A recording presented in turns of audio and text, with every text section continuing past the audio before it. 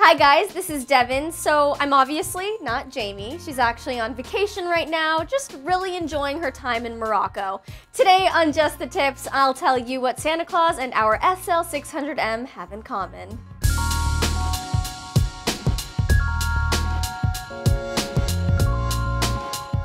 The MasterCase SL600M is one of the finest cases we've designed. With premium aluminum paneling and reinforced single-pane glass siding, it's not hard to see why some are saying this is one of the sexiest cases we've made. But we didn't make it pretty just because. The SL600M was primarily designed with airflow and optimal thermal management in mind.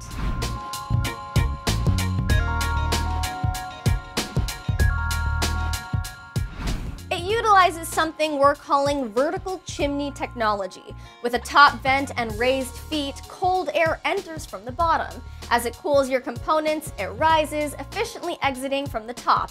Hence the chimney effect. It actually has nothing to do with Santa. But for all you hotheads chasing the peak performance dragon, we've got you covered with these cool tips. Tip number 1, go all in. Using a standard air cooler works fine, but why choose a normal sandwich when you can go with a deluxe triple cheddar bacon avocado cheeseburger? The open real estate in the SL600 gives you the ability to unleash liquid cooling potential in 2 ways. Dual radiator placement on the top and bottom, or an all-in-one cooler for the extra chill overkill. Tip number 2, installing a liquid cooling system at the top of the case can further improve your thermal situation.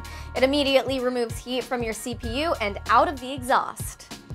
Tip number 3, rotate your GPUs 90 degrees. The SL600M has a unique rotating PCI bracket for customizability and airflow purposes that not only allows for greater direct airflow if you have multiple vertical cards, but also gives you a better look at the goods. See for yourselves. We have to note that you'll need a PCI Riser Cable in order to do this. If you need one, check out the shameless plug, the link in the description below. And don't think any of this makes a difference? Well, say no more. We have a demonstration to show you how this works.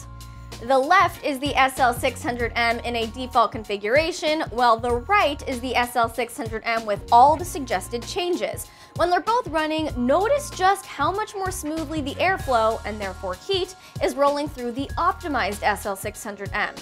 It's still pretty darn good in its stock mode, but why settle for less than maximum performance when it's only a few tweaks away?